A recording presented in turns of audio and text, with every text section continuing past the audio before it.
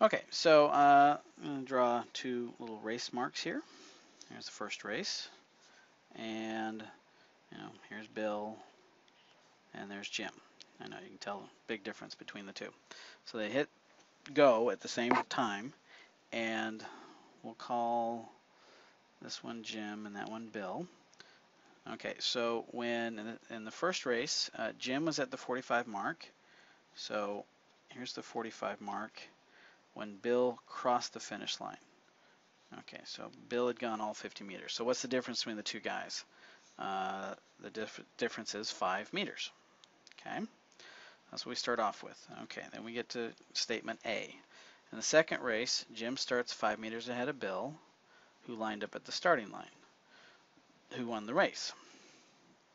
So they're going the same distance. So here's my Jim and here's my Bill. Okay, make that a little straighter. A little straighter. All right, second race, Jim started 5 meters ahead. So Jim started at the 5 meter mark. Bill starts at 0, and then they go. Well, Jim was only able to go 45 meters at the same moment that Bill was able to go 50. So at that case, they both cross at the finish line. Okay, so so it was a tie. Whereas in the first race, Bill won, right? In the third race, Jim started at the starting line and Bill starts 5 meters behind. Who will win that race? Okay, so think about it in context. Let's start with Jim here. Jim starts at the line. Bill starts, he didn't start at 0, he starts at 5 meters behind. Right? And they say mark, set, go. Well, when Jim gets, let's see, when he gets to 45, Bill's able to go 50. So he was able to go, he's going to be at 45 with them. Now what's going to happen? Well, obviously Bill is a little bit faster than Jim. Not by much, but he's a little faster. So he is going to hit the finish line before Jim will. So Bill wins that one.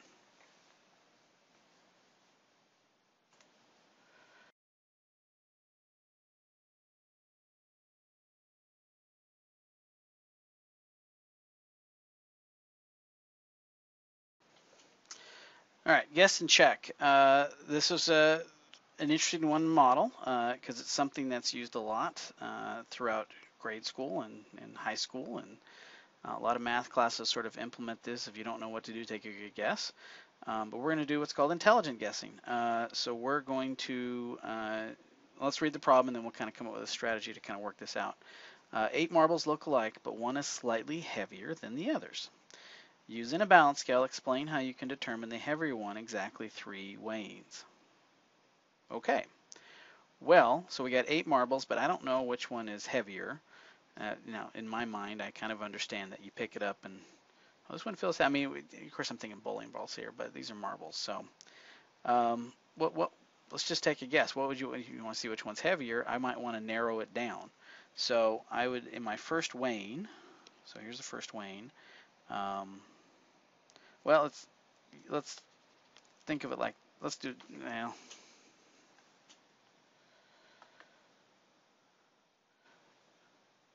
okay, so let's kind of label these. So I've got 8 marbles. I'm going to go 7 A's and a B. Okay, and this will make sense. One of them's heavier, so I want to make it's different than the others. I just don't know where the B is. I mean, obviously you can look at my letters and go, oh, the B's right there. No, that's not the point. So if I'm guessing, I'm going to say let's start with 4 of them. All right. I put the 4 on there. Obviously, the one with the B is going to be heavier. It's going to weigh down. So these I just put them off to the side. I don't worry about them anymore. Okay. That's my first weighing. So my second weighing, I would put the first 2 together, right? And what's going to happen? The one with the B is going to be heavier than the 2 A's. So these guys I'm going to put away with the other 2. And then I've got one more weighing. And obviously the one with the B is bigger, right? So I now know what the heavier one is. How many times did that take me to do it? It took me 3 times. And notice what happened is I split it in half every time, and then just the heavier side I just grabbed and took it. So I just kind of guessed how many to throw on the scale on that one. Anyway, so that's a good sort of simple illustration of guess and check.